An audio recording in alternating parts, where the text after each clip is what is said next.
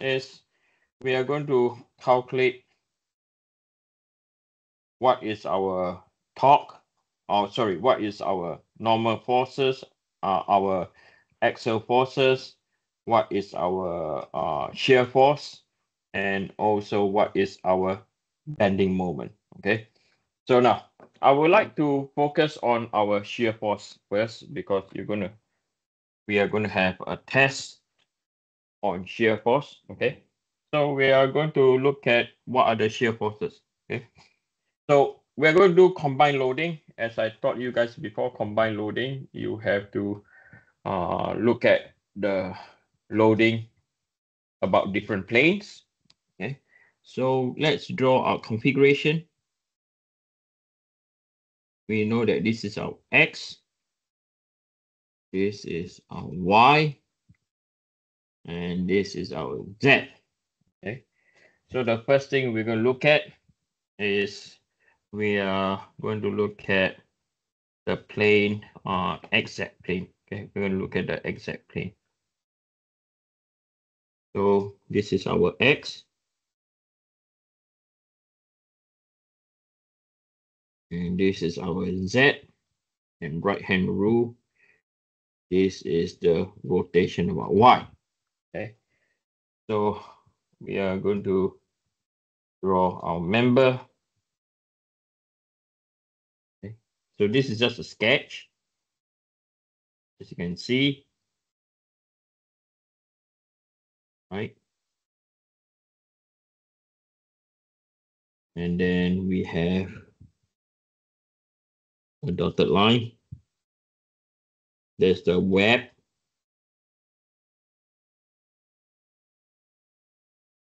And then we put in our elements.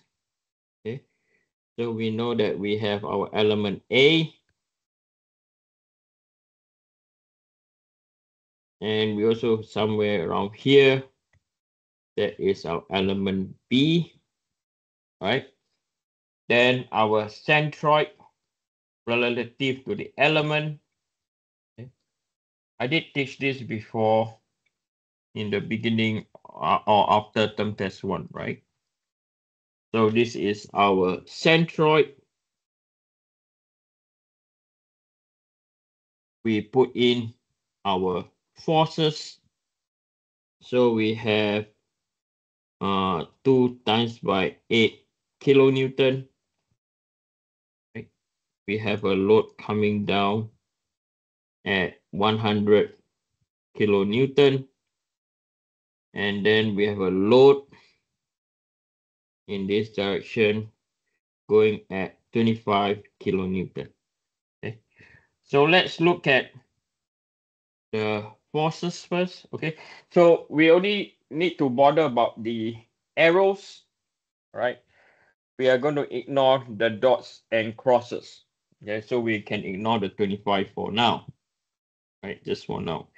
So what we have is we have Vx. Okay, we have Vx.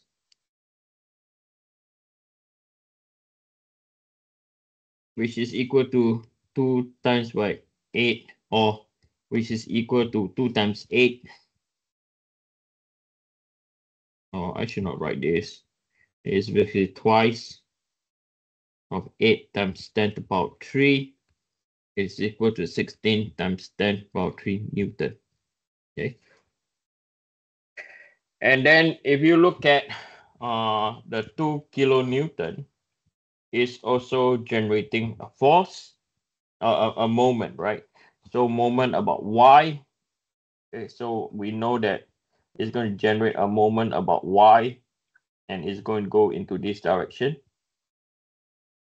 Right? So this is moment about Y. It's going to be a compression, and this will be in tensile. Right? But before we go on, if we were to look at Vx, right? If we look at Vx, okay, we are going to look at the I-beam now. So this is how the I-beam look like. Right?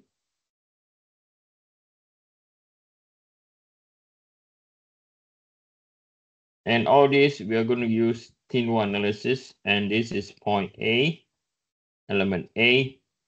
This is element B, right? So we know that the shear force, right? Now you have to remember what you have learned is going this way, is going this way, and then is doing this.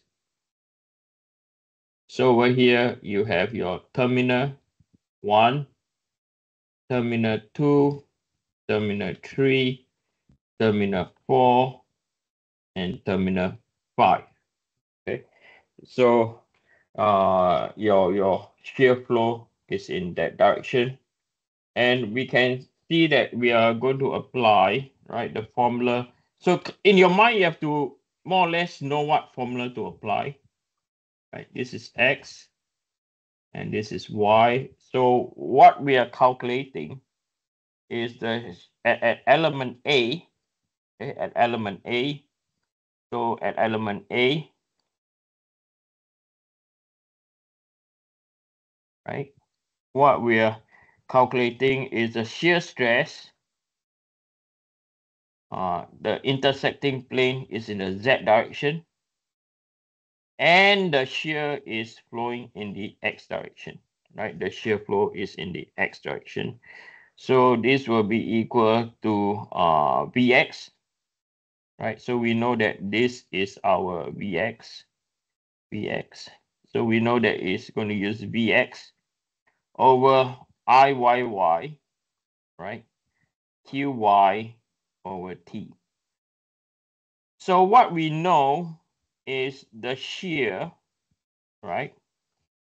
What we know that shear at point A is not equal to 0. However, if we look at point B, it's exactly at the center. The shear at point B is equal to 0. This is where the analysis starts. Okay, there's a lot of formula or there's not a lot of theory that we have to assemble all together now, right? Because at point B is where is our terminal, okay, by using thin wall analysis. And we know at the shear stress at point A is known as our what? White flange. Okay, so i.e. we're going to use Q. Okay, so this is due to what? Shear force in the X direction. Okay, and you have to sketch all this. You have to sketch the what? You have to sketch the Q, the direction of the Q. Okay, this is where it was important. So that is for Vx. So the next thing we know, right? There is a moment about Y, and we are going to assume that it's going anti-clockwise is positive. So moment about Y will be equal to, so if you look at the twice of 8 kilonewton, it's perpendicular to the what? Centroid. So the distance taken has to be the distance from where? From the applied force to the element, which is equal to 0.6 meters. Okay. So moment about Y will be equal to twice 8 times 10 to the power 3 multiplied by the distance, and the distance is going up to 0.6. Is 0.6. So this will be equal to 2 times by 8 power 3 times by 0.6. So the moment is 9,600, right? And this is in Newton meter, right? And you know the formula we're going to apply is normal stress about X is equal to my over Iyy multiplied by a distance X, all right? Moment about Y. Okay, so wait, is it, yeah, distance X. So moment about Y. So we know that this is our moment about Y. So if we look at over here, right, element A,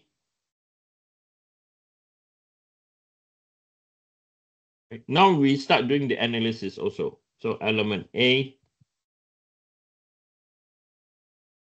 will be in what? Will be in compression, right? Because it's over here. It's on the left side, and left side is compression. So you will be in compression. And element B is on the right hand side of the centroid. It will be in tensile. Okay. So any more forces to consider? Yes, we have our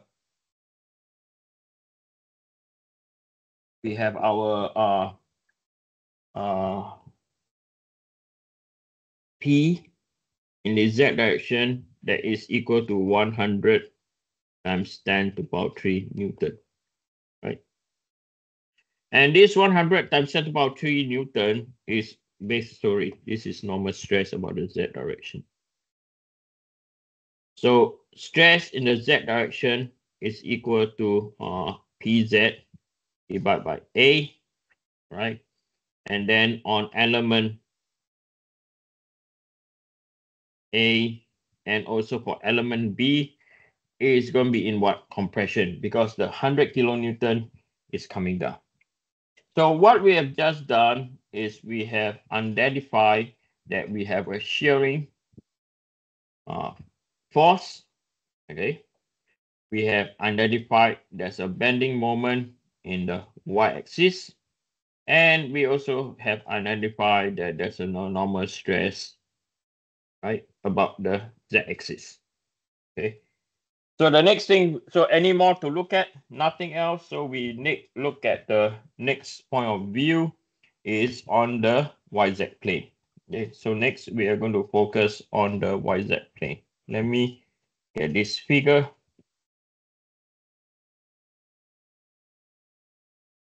So next we are going to, I'm going to sketch. I'm sorry, Eugene. What does the PZ represent?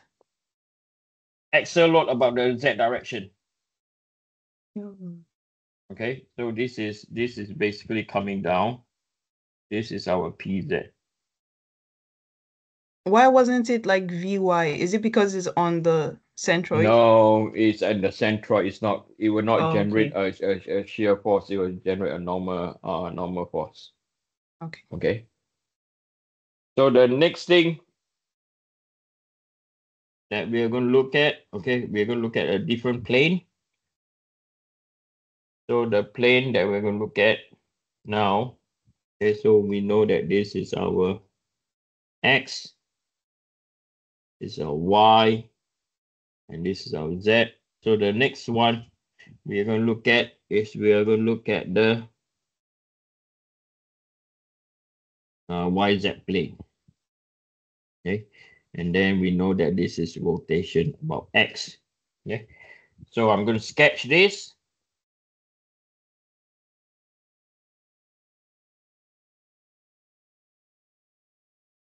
Right, so you have, so the view is something like that.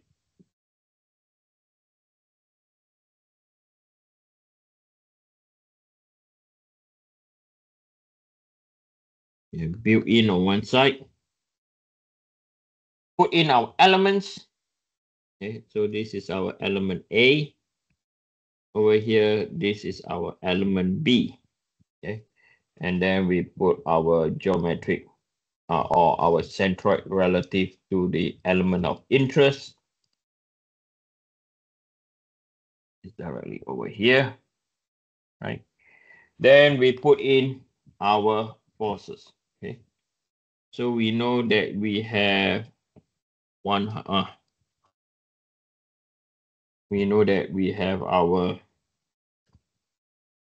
100 times 10 to the power 3, right? And then, wait, let me see, did I draw this correctly? Yeah.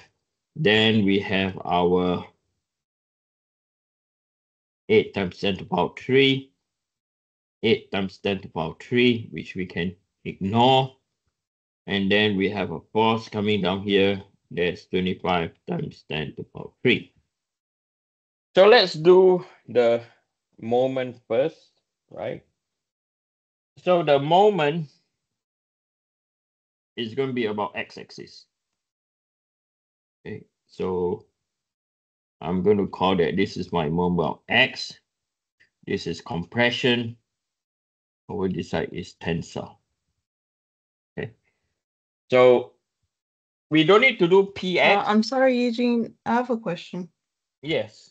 In the first diagram, the arrow went the opposite way. Like, why is it going this way now? I'm just making an assumption.